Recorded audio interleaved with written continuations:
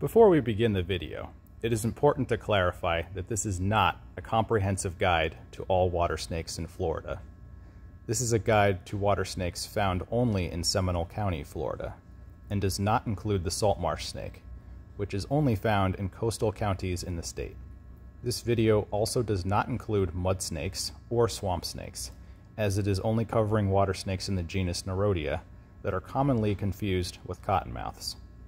Now that we're clear, let's meet the snakes.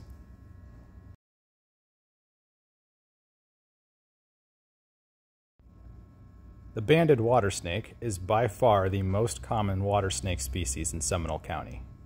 They are also the easiest to confuse for a cottonmouth, due to the many bands along its body, and its facial stripes.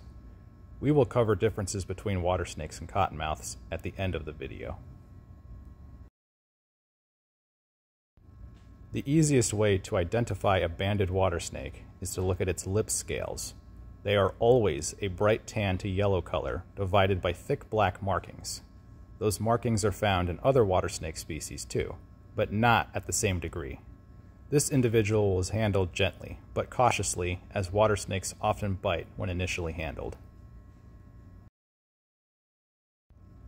Banded water snakes can be found in virtually any fresh body of water. They can reach 4 feet in length, but typically are found at sizes between 1 to 3 feet.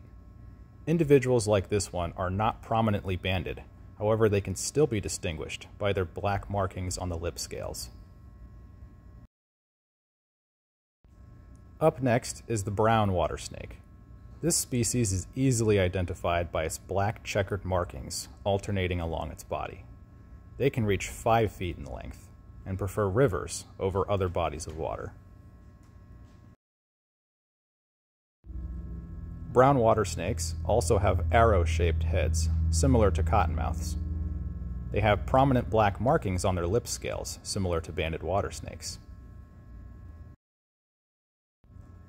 Brown water snakes usually have the same color on the top of their head as on their lip scales. This, along with their checkered pattern, distinguishes them from the banded water snake.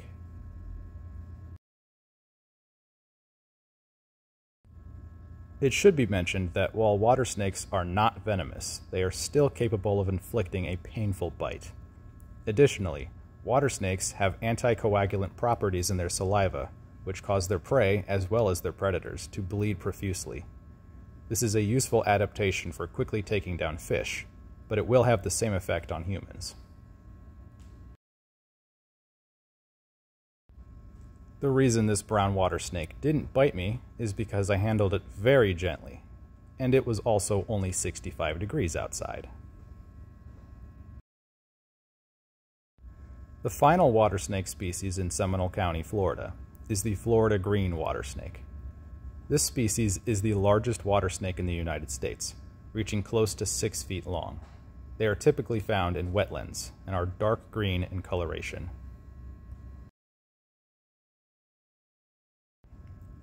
Florida green water snakes usually have brightly colored lip scales, with faint dark markings dividing them.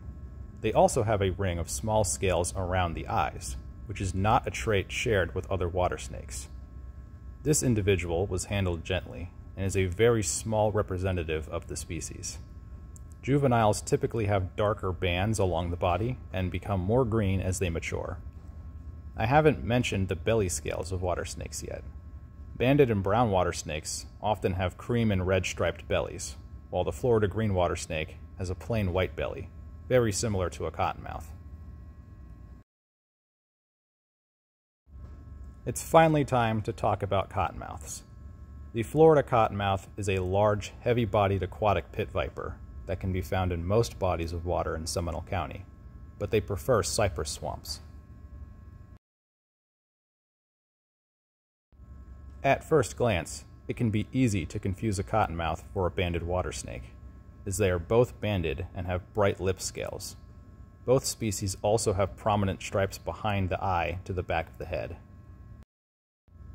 We can rule this out from being a brown water snake because the lip scales are a different color from the top of its head, and we can also rule it out from being a Florida green water snake because the body isn't green and the lip scales have more than one color on them.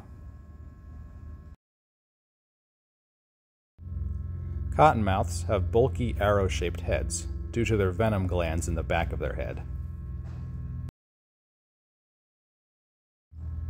Banded watersnakes often mimic that head shape when they feel threatened.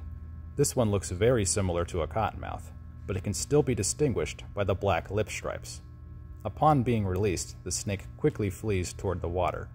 Cottonmouths may do the same after being approached by a human, but are more likely to coil up and gape their mouth open, displaying a bright white color. Water snakes never demonstrate this behavior. If you see a large, dark-colored snake gaping its white mouth open, it is a cottonmouth. That does not mean that the snake should be killed. They only want to be left alone and are kind enough to warn us that they're here by gaping their mouth open.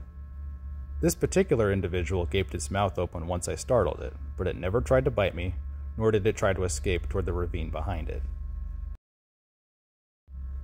Cottonmouths may be distinguished from water snakes by the presence of heat-sensing pits in the front of their eyes.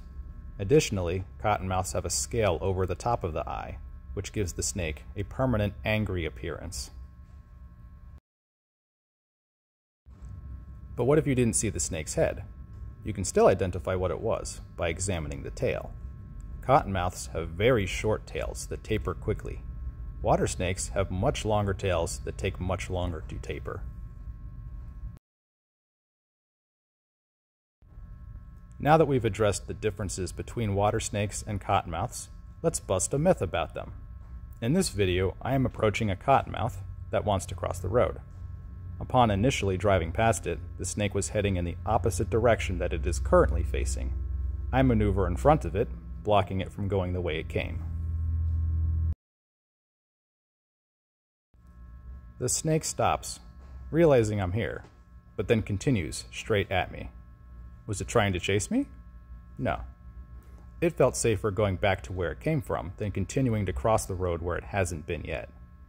I am in the way of where it wants to escape towards, so it will appear to chase me to get where it wants to go. Hopefully this video will educate people about how to correctly identify water snakes and cottonmouths. Water snakes are often unnecessarily killed by people who think they're venomous cottonmouths. None of these snakes should be harmed. They are simply trying to live their lives and want nothing to do with you. This video is intended primarily for Seminole County snakes, but it may be used to represent snakes in any of Florida's peninsular counties that are not adjacent to the coastlines, as the saltmarsh snake is another common water snake that lives along the coast. Thank you for watching. If you want to see more videos of water snakes, or just snakes in general native to Seminole County and related counties, I have plenty of videos showcasing a wide variety of species in this region. Please enjoy, and stay safe out there.